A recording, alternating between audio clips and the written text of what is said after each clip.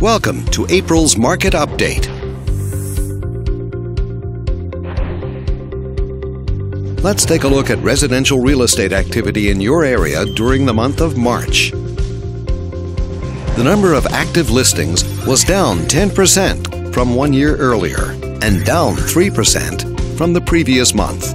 This smaller inventory means that buyers who waited to buy may have had a smaller selection to choose from. As you can see, the median listing price for the month was just under $60,000. Compared to last year, the average number of days that units spent on the market before being sold was down 25%. This lower number of days may signal a positive trend in the local inventory turnover rate. The median sale price was $100,000. The number of units sold decreased 3% year over year and increased 27% month over month.